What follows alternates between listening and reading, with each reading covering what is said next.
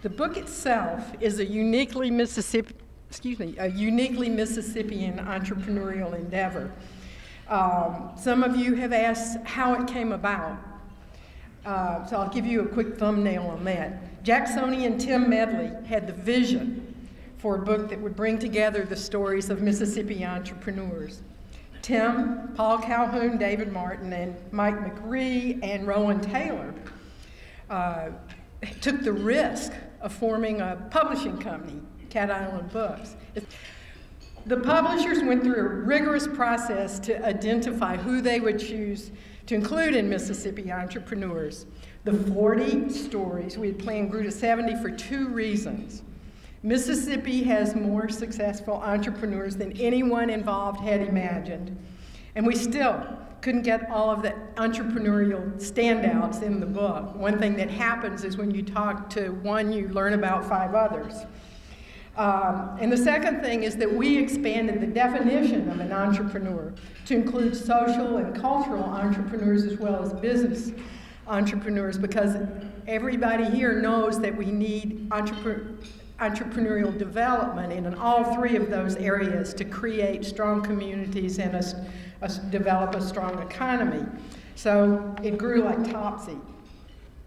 My search for today, through its stories for common threads of wisdom, reinforced my belief that Mississippi has a uniquely rich resource in its homegrown entrepreneurs.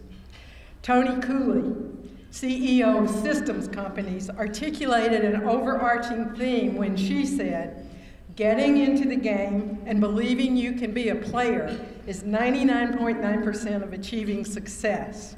Every one of the enterprise creators and Mississippi entrepreneurs got into the game, and from here on out, I'll be channeling the wisdom that they embodied or shared. You'll be hearing from them.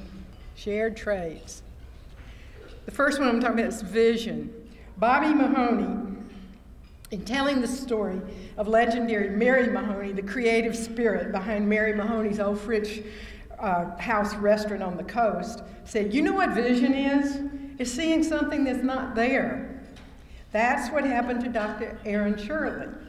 One day, he was driving by the rundown shell of once thriving Jackson Mall, preoccupied with the problem of needing more space for the community health center he had planned. Dr. Shirley saw in the shopping center's decay the potential for what became Jackson Medical Mall. Driven by his passion to provide access to quality, affordable health care for underserved people, Dr. Shirley's vision expanded to fill over 900,000 square feet, probably more by now, with health care and other services for underserved people. Just so you know, you'll hear about some of these people more than one time, but I'm just going to show the photos once, just in case you're wondering.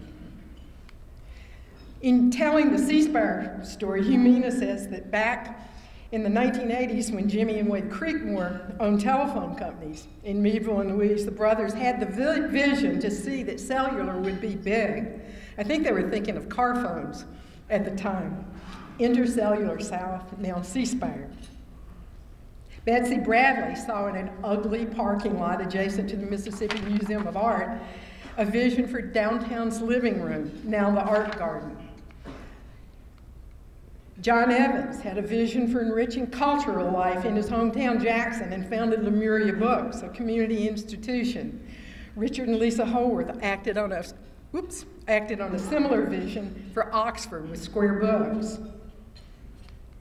Philip Martin, who was chief of the Mississippi Band of Choctaw Indians, saw in an empty industrial park enterprises that would employ impoverished Choctaw Indians.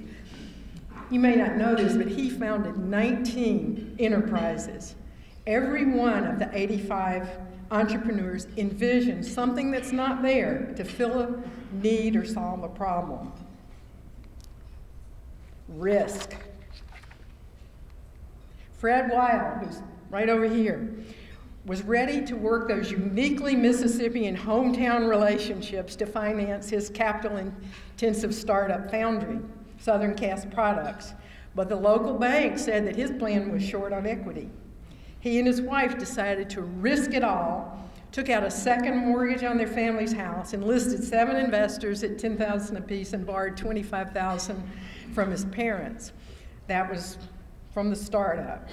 Abdullala was chief chemist for E.F. Young Manufacturing Company, Meridian, when his wife, Farida Lala, said to him one evening in 1982 after dinner, "What if we go into the hotel business?" Lala responded, "You must be out of your mind." She said, "It's too late. I already purchased a hotel." She had a yellow piece of paper. She'd signed an agreement and used all the money they had saved to do it. The Lala's risk with a, quote, totally worn out hotel catalyzed Lala Enterprises, which now encompasses multiple hotels and restaurants. One more. Alan and Janice Eubanks report that the constant for Eubanks Produce in Lucedale is a high level of risk, from hurricanes to market risk.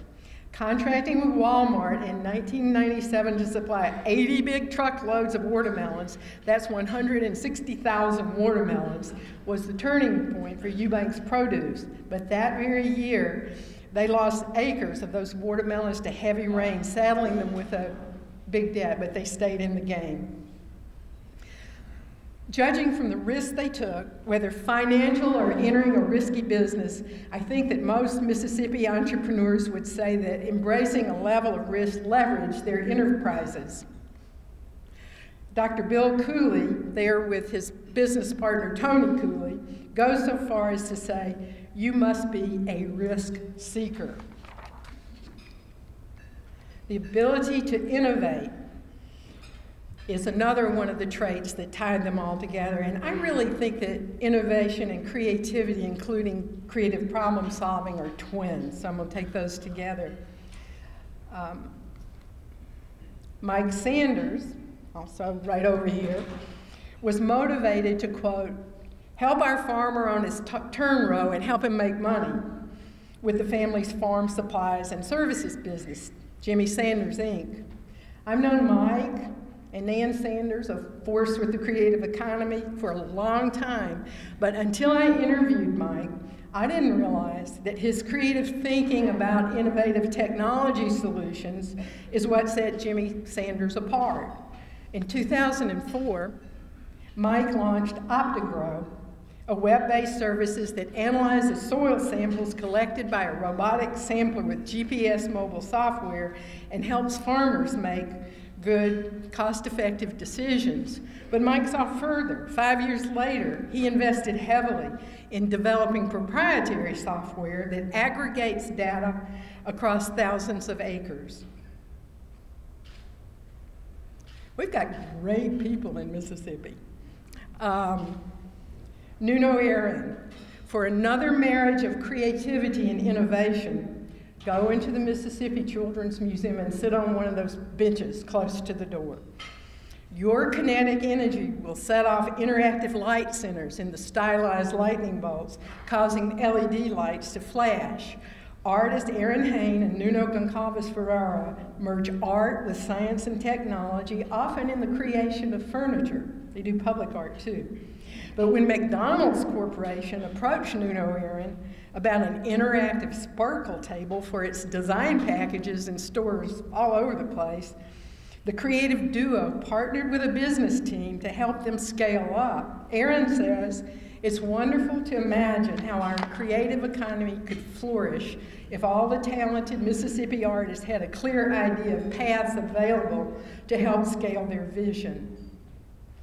Bill Bynum, CEO of Hope Enterprise Corporation, a social entrepreneur, introduced a new mobile banking app that enables customers, especially in rural areas where there aren't branches, to make wireless check deposits instead of going to commercial check cashers. So for some Mississippi entrepreneurs, innovation and creativity have shaped their startups, and for others, it's assured that they stay in the game. I'm sorry, I was slow on the uptake there. One trait in particular overarches or ties together all the others. Mississippian Satnam Sethi lived as a refugee with his family in a 10-foot by 12-foot tent for 6 years after the 1947 partition of India. The bright, optimistic 10-year-old worked 3 jobs to help his family survive, earned 1 degree after another, eventually PhD from Oregon State, taught at Mississippi Valley, built a hospitality enterprise, Jackie's International, that employs 1,500 people. Dr. Sethi tells aspiring entrepreneurs to, quote, make sure that you have a burning desire for your goal. When I asked, what was your burning desire? Dr. Sethi responded, to make money so that I could provide for my poor family in India. Passion. How many of you have dined in Jackson at Bravo or Broad Street Bakery or Sal and Mookie's New York Pizza and Ice Cream Joint, all founded by Chef Dan Blumenthal and Jeff Good? To attract desperately needed startup financing for Bravo, they presented a business plan, 2 years in the making, right? To 750 people, face-to-face, hosting 250 people in small groups twice a week in Jeff's home to sample risotto, pasta, pizza. I mean, this was from the beginning. They persuaded 44 different people to invest $10,000 apiece in the venture, coming together for the 45th themselves. And the really smart thing on that was that it was a great marketing strategy, too. So that's passion. And by the way, many of you heard Mary Peavy talk at breakfast this morning. Hartley Peavy had a passion to be a rock star. He was kicked out of several bands in Mississippi State, at which point he combined his passion for music with natural talent for visualizing and building things. Sorry, guys. Jeff and Dan. Whoops. Today, Peavy obviously is synonymous with amplifiers, guitars, and very large sound systems. Ed Meek, a serial entrepreneur and publisher of HottyToddy.com, channeled his passionate drive into a uniquely Mississippian brand of networking to create his amazingly successful nightclub and bar trade show in Las Vegas. Martha Bergmark, his passion to fulfill the promise of justice for all in America led her to found the Mississippi Center for Justice. So think about the role of passion. You know, a person is important. A person could have vision, the ability to innovate and solve problems creatively, and a willingness to take risks. 3 of the 4 predominant traits. But without passion for the enterprise, how would an entrepreneur fuel the drive it takes to succeed? Mississippi entrepreneurs also articulate much of their collective wisdom. Jill Beneke, founder of Pillium Corporation, says, you need to develop a good business plan, but you can develop plans until you die. At some point, you have to step off the cliff and be prepared to pull the parachute. Jill did just that, and today she and her 30 engineers design unique IT solutions for every client. It's a great story. Get the book and read it. Bill Hogue, founder of Valley Services, wrote a book full of his wisdom called How to Succeed at Success. The entrepreneur's collective wisdom tends to cluster in a number of areas, like the need to focus.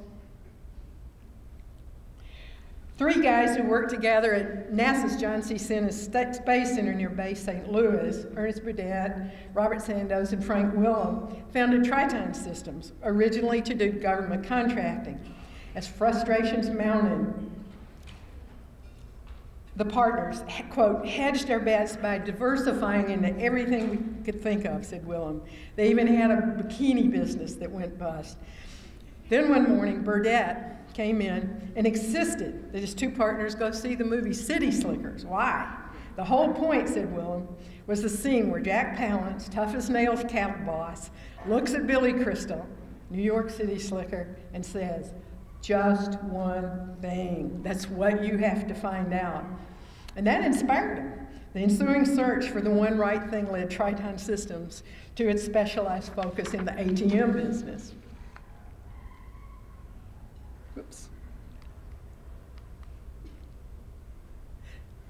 Before master innovator Joel Baumgar read Al-Ree's book, Focus, he tried to diversify by developing 2 new products that drained resources, and according to Joel, the market didn't want them. Liza Lucer, founder of the CeeLo Agency, tells a similar tale. Liza's, quote, heart for small business led her to invest 2 years developing kind of a Google-in-the-box product for small businesses that couldn't afford her services. But the speed of the internet overwhelmed the product. Liza says, you have to keep the main thing with a company, and look what she's done. It's really wonderful. Trends. Mississippi entrepreneurs stay in the game by watching trends. Kathy and Greg McDade, who have the local markets here in Jackson, say that listening to customers alerts them to trends. Greg reflected, our customers have enjoyed local Mississippi products for years. Kathy added, now that locally grown has become a marketing trend, we're putting up signage to claim credit in their neighborhood markets. Mississippi entrepreneurs get it that savvy marketing has to move hand in hand with developing the next best thing. Will Primo, the turkey call maker who founded Primo Hunting, read radical marketing and decided not to have an advertising budget. Instead, Primo sold products to any dealer without burdensome credit requirements and wrote off bad credit to the advertising budget. That's creative thinking too, isn't it? While CEO of SmartSync, Stephen Johnson watched revenues drop despite very bold internal moves. Then he enlisted a savvy chief marketing officer to, quote, brand SmartSync globally as the leader in cellular-based smart grid communications, and successfully launched a bold war in the marketplace and ended up with 6 years worth of business. Technology. Entrepreneurs in this cohort early on adopted technological advances to give their businesses an edge. Hartley Peavy, Tommy Delaney, and Bill Seaman adopted CNC, computer numerical control technology, to turn out guitars, structural steel, and fiberglass composites faster and with more precision. And we, of course, have an increasing number of great companies in the technology field with names like C-Spire, Baumgar, Systems Companies, SmartSync, now part of Itron, Pilium, Triton Systems, Howard Industries, and just talking with people for the last 2 days, a lot of others. It's really exciting to see this happen. Our homegrown entrepreneurs have a lot to say about education and the workforce. They value uniquely strong traits of Mississippi workers. Marty Davidson of Southern Pipe and Supply says, our edge comes from our people. Fred Weil says, the work ethic in Mississippi gives us a competitive advantage. Hartley Peavy speaks of the Mississippi determination of his employees. But hiring employees with the right education and skills can present hurdles. Bill Seaman has trouble finding people with CNC expertise and says, Mississippi needs to help students understand there's a career path open to them. Stephen Johnson,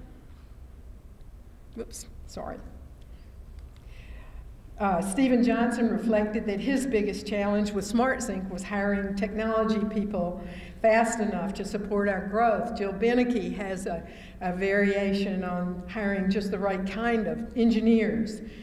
Tony Cooley, a Tier 1 supplier to both Nissan and Toyota, speaks of the need to develop soft skills, things like showing up for work. Joe Sanderson, John Palmer, Mary Peavy, Dick Malpas, Marty Davidson actually have advice for aspiring entrepreneurs to get a liberal arts education at the undergraduate level so that you understand people, then specialize.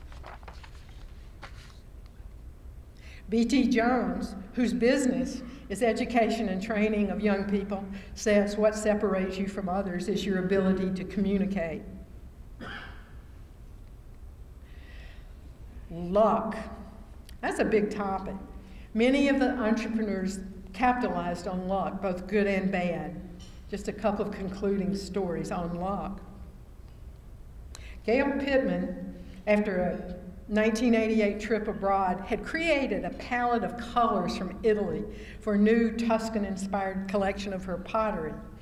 A few months later, the president of the not yet completed Beau Rivage casino flew Gail to Biloxi to see his La Cucina restaurant and said, "We want to use your dishes." Pittman warned, "Our pottery isn't restaurant grade, it will chip, it's expensive because it's hand painted." The casino president was undaunted. So Gail asked, "How many pieces do you need?" He answered, 10,000. Pittman replied, "We can do that, no problem," noting that her business partner was just about on the floor. "When does it open?" Pittman asked. "In 6 weeks," he said. "It's home-style Italian, and we want sun-drenched Tuscan colors." So this was a classic case of luck happening when preparedness meets opportunity. The other luck story involves John Palmer, a master of sliding into the curve. He recalled that when SkyTel's predecessor company was applying for the cellular license in Los Angeles, which was a big deal, they were short a cell tower or an antenna in Palos Verdes. His friend at the Holiday Inn out there gave him an instant lease, and Jay Baggett, his chief engineer in Washington, D.C. at the time, walked into the FCC's engineering office, and it was closing, same day, and persuaded the person there to, quote, spend a few minutes to add this one little site to our application. They ended up working till midnight and filed it. Palmer said, the FCC decided 3-2 in our favor and noted that MCCA had one more antenna site than the others. Talk about luck, said John. You know, I'm going to add one more quick story there. I realize I think it's also important for people who have bad luck to turn it into good. And Robert St. John has an amazing story. When he was opening his first restaurant in Hattiesburg, the Purple Parrot, on opening night, his chef drank a case of beer and couldn't function. Robert had to take over the kitchen. And he told me the most he knew about cooking was from an easy bake oven that he got for Christmas when he was 6 years old.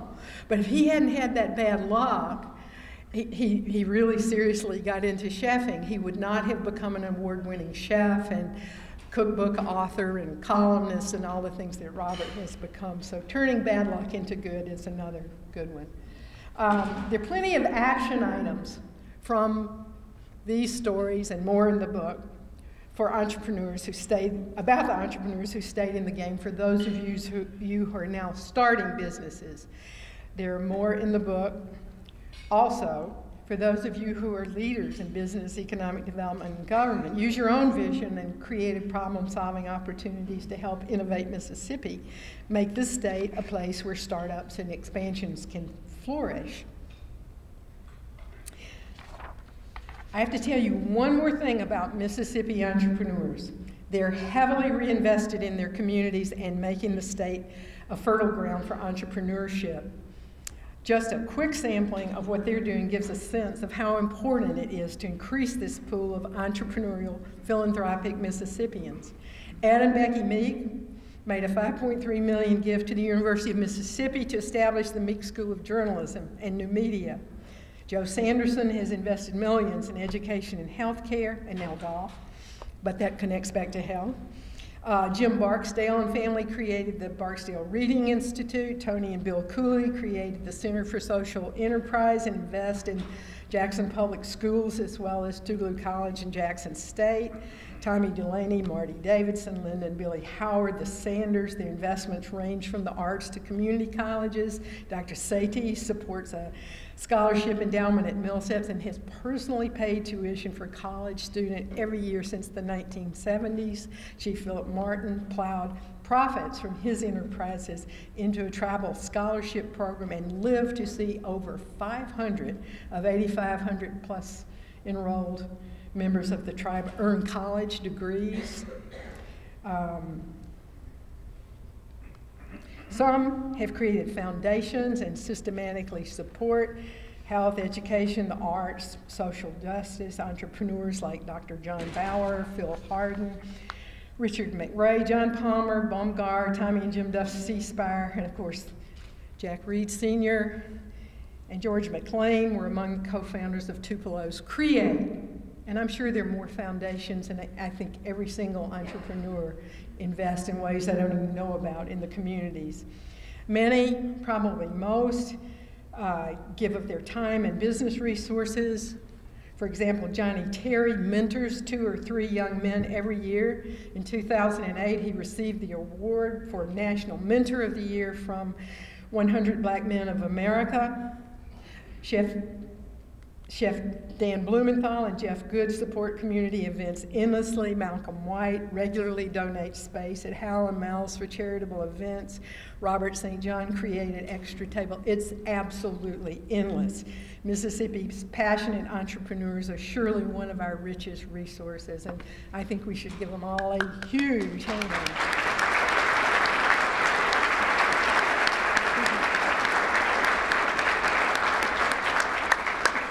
Thank you all for being here and supporting innovation in Mississippi. And Tony, if you would join me up here, we want to move on to the next big thing.